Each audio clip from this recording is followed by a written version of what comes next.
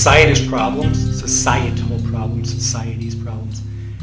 And I want to talk about just the focus on specialists. I want to do just a little broad brush of that. I know there's more deep dive into this whole ordeal, but maybe let's get you thinking and really put in your mind to where are the specialists in my life? What are the specialists that I look to or I'm told to look to for answers to questions I have or to guide me, or the specialists that I should follow for whatever reason. Whether you think that, whether you're told that, whether you have to because you're in college or school, your government indoctrination camps called K through 12 or whatever, or some coach told you, or a friend told you, or you saw it on TV, or you saw it on a podcast, whatever. Just think about this and just ask these questions.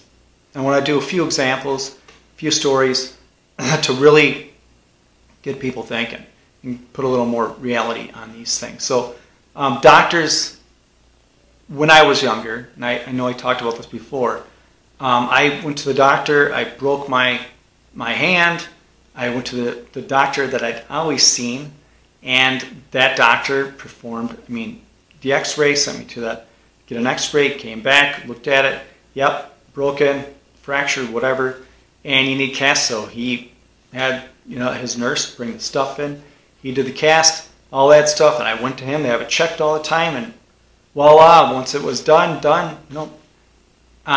he cut it off, that was that, end of story. We're good to go, checked it, had another x-ray to make sure, and that was that. So that's how it was growing up. There was no specialist.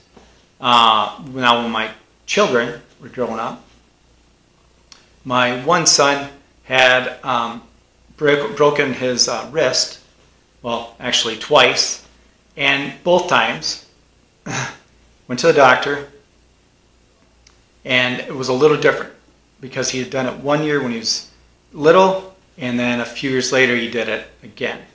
And the first time went to the doctor, and the doctor we'd had said, okay, yep, well, I'll send it out, we'll get him x-rayed, and then have him come in and look at it.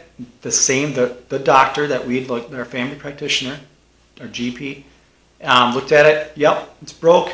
So he called, nurse in, brought the stuff in, wrapped it, did all that stuff that they did when I was younger, and that was that.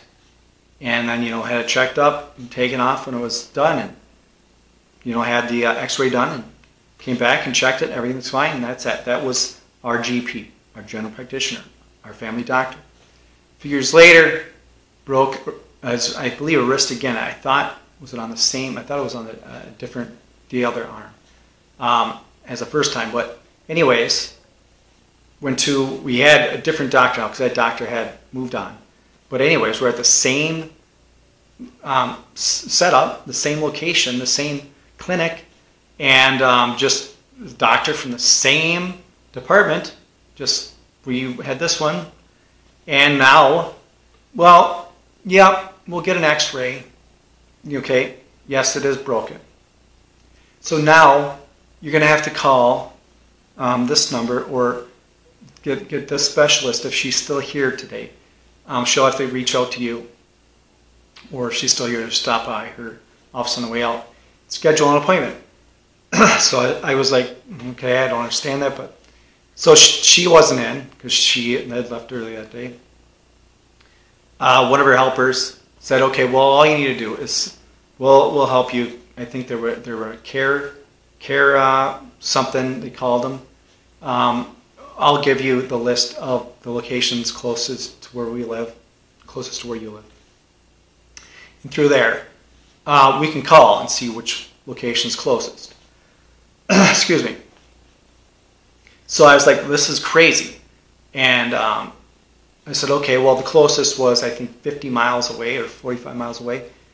And I said, well, all right, well, I couldn't get in for a few days. And I was like, well, that's not going to work. Well, then you could get in the next day to a place that was, oh, jeepers, close to 70 miles away, I think. And I said, well, I'll just do the one a couple days later. that was closer. Plus I know the area better, so that's what I do. And we got to go there, and we had to go see a specialist. I forget the specialist's name.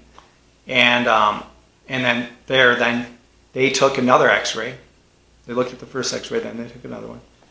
And then he did a whole bunch of stuff, talked about things, brought someone in, I'm guessing his nurse, wrapped it in a cast.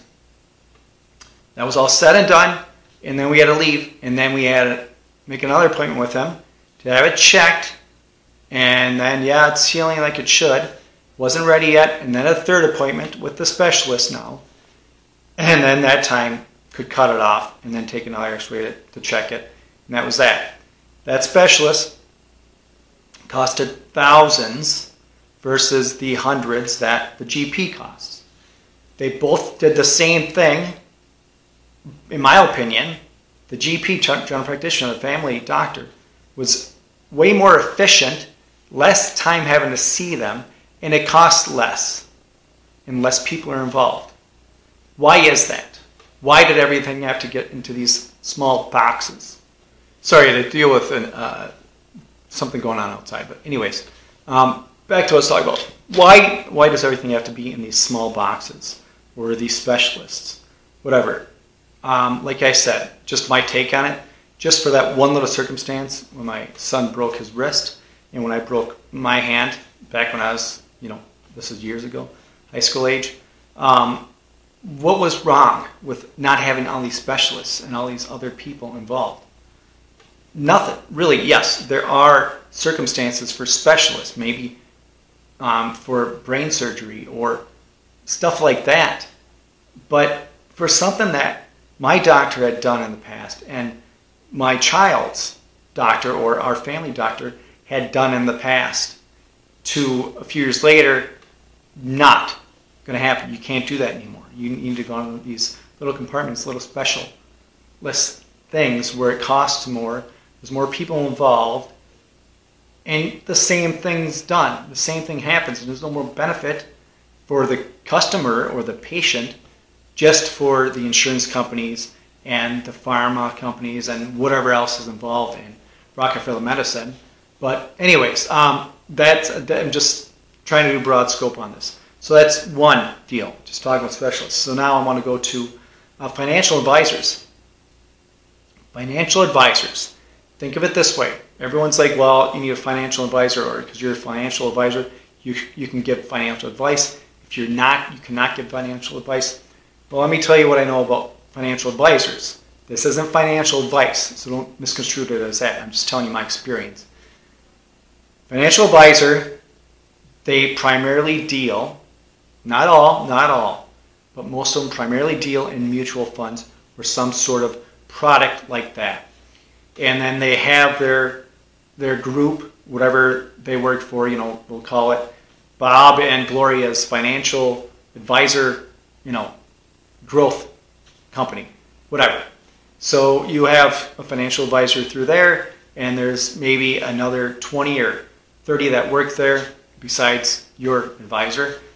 And then every now and then they have all these products that they're due to offer to their clients, and they have these meetings, and they have these weekly things or monthly things or quarterly things of these meetings and these powwows. And then every now and then someone from the outside comes in and says, well, now here's this new product, whether it's coming from a bank or some sort of mutual fund or some sort of conglomerate, whatever, it doesn't matter, comes in and just says, okay, this is what we have new to offer. Excuse me.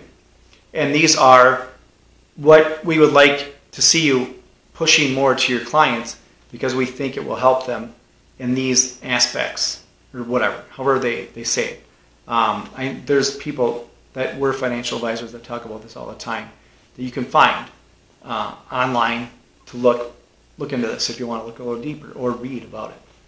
But anyway, so, all right, so that's what they know.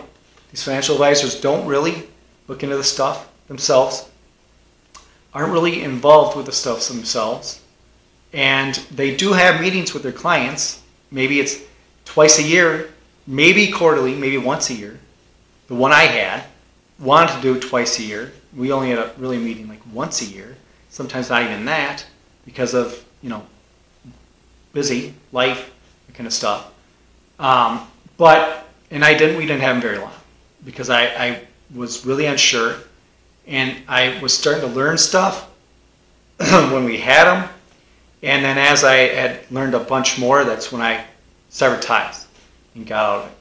But anyways, he had specific number of products. And how do you want to invest? Are you more of a risk taker? Do you want to have more chance at larger gains, but it's riskier? Or are you more conservative? Or are you one that just wants to wait down in the weeds and just have really small growth? Or just something in between, or partial, or whatever. And that's the way it was. And he's like, okay, then I'll put you in these products, depending on what your answers were. And then I'll reach out to you in 6 months, or unless something changes. Or I'll meet with you in a year, or unless something major changes. So I was like, all right, whatever. And so then I called him quite a bit, because I was really active in this stuff and trying to learn best I could back in time. And I was like, all right, I was asking questions, and I wasn't getting any answers that made sense to me. I first asked, excuse me, I don't know what's going on. I first asked, can I invest in any sort of gold mining funds or silver mining funds? Can I invest in something other than these few products that you've shown me to have larger gains? And the answers were no, no, no. And then I'd asked about cryptocurrency, this is 10, 12 years ago. And it's like, he's like, I don't know anything about that. I just only know what I've heard here and there from people. I would stay away.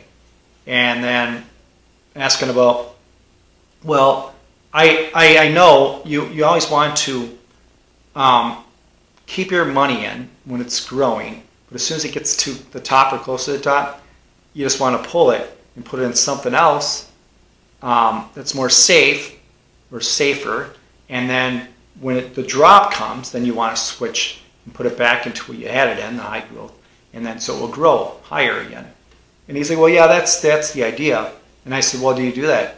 Well, no, we're more for the long term. So the funds that you're in is more long term. It's higher risk, but it's higher possibility of growth. So that's what we do. We don't really change it around unless something major changes in the market. And I'm like, so you wait till after the fact? Like, the police are great after the fact. You wait till after the fact? Or do you want to do something before, or when something's starting to happen, and then get out or change or shift or whatever? And he really didn't have an answer for that. So I really got really worrisome and started thinking even more. So I was like, I gotta pull the stuff out here, because I'm more active than he is, because I'm watching this stuff and involved in this stuff all the time, and I had all these questions that weren't answered. And I mean, what good is a financial advisor if he can't give you any advice on anything financial that you've asked? So, and then as I learned more and more, financial advisors, no matter where they're from, who they are, doesn't matter. You give them your money, they invest your money in the things that you think are the best, or they think are the best for your answers. And then if your money gains a ton, they get their fees. They're happy. If your money loses a ton or gets zeroed out, you lose a lot or everything, and they get their fees. They're happy. So where's their incentive to really care? Their incentive is assets under management. How many people do I have underneath me is telling me how much I'm going to make from their fees. Whether they win or lose doesn't matter to me, because if I have winners or losers below me, I'm winning all the time because I'm getting my fees. So I don't care what they're doing. I may talk to you and tell you I do, or tell you I'm listening, because that's my job and that's what you're paying me these fees for. But it doesn't matter to me whether you win or lose. It doesn't at all. So where's my incentive to help you? Besides, keep you as a client and maybe have you refer me to others or refer others to me. So I have more assets under management. That's what a financial advisor is, for the most part. I'm not saying all, but most. That's what it is. So if you care about it, why would you give your money to someone who's just going to make wealth from you, whether you win or lose? And I mean, that's sort of the same way I think of the whole Rockefeller medicine. You know, they call it Western medicine, but the whole health, they call it health, but the whole, you know, Pharma Institute, the drug dealers, drug salesmen, that kind of stuff. It's the same sort of deal for the most part. Yes, I'm not saying all, I'm saying most. Just think about this and look into that. And I want to do one more. I just, in the same scope of health, in quotes, nutrition advisors. Just think about this. I've had to meet one because for one of my children, some sort of growth thing when he was really young. Not getting into that, but they wanted me to meet with a nutritional advisor or specialist or whatever. And I was like, all right, whatever. And then you're sitting there, and then they come in, and I myself am not overweight, and I try to exercise as much as I can and eat healthy. I don't eat as healthy as I should, but I eat healthier than most. So I'm saying that, and I pay attention to the things I'm eating. I mean, we have a garden and that kind of stuff, and the vitamins and nutrition and minerals and all that kind of stuff. And so she comes in. Sorry, I didn't mean to say he or she. It just came out of my mouth. And that's what it was. They came in, nutritional advisor, and says, okay, well, we'll do this and that, and what's your child doing, and what's their reaction to this, what's their all these questions. I had to answer it, how I filled this form that she's looking at, and then all these questions that they're asking, and in the end, then it's trying to give advice, and then I'm asking questions, and they couldn't answer them, really. Well, I'm not sure. I'd have to look into that, or I'd have to get back to you, or next when we meet again here in a week or two, then I'll have to have looked into that, and I'll get you some answers on that. And I'm like, thinking to myself, I didn't say this out loud, but I'm thinking to myself, I'm like, why are you here? Why are you, besides walking in, you're probably 60, 80 pounds overweight, and you look like you're having a difficult time breathing when you're walking a bunch. I don't know if you have any underlying conditions for anything. This is just my initial reaction, so maybe I shouldn't be speaking like this, but I'm like, nutritional advisor, coming in like that, I got questions right now, just to that. I didn't ask any of those, but the questions I asked about my child couldn't answer me. That was based on nutrition and based on health. It's like, really? So you need me to see a specialist, nutrition specialist, or whatever they want to call them, and you're expecting me to believe that this is a benefit if you can't answer any of these, layman's questions that I have as a parent. I'm not a specialist. I don't have a PhD in this stuff. Do I care about this stuff, and do I research it and look into it? Absolutely. But that doesn't make me a specialist. You're the one with the title. And if you can't answer this stuff, how are you a specialist if someone who does not have those degrees or that title or whatever has answers to stuff that you don't have any clue about? So that's just my deal. And that goes my same comparison. I've done it in the past, and I'm going to do it again. So I haven't met with all the nutrition specialists that ever existed. No. I've just met with this one, and I've seen another one, and I know I'm a family member with someone else who was involved with another nutritional specialist.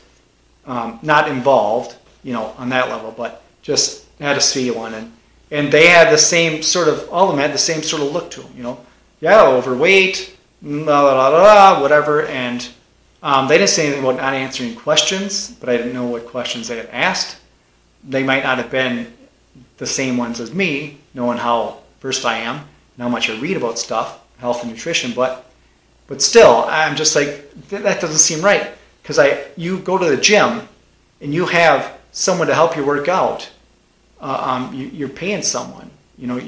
Whether you're trying to lift weights or you're trying to get in shape or slim down or whatever it is,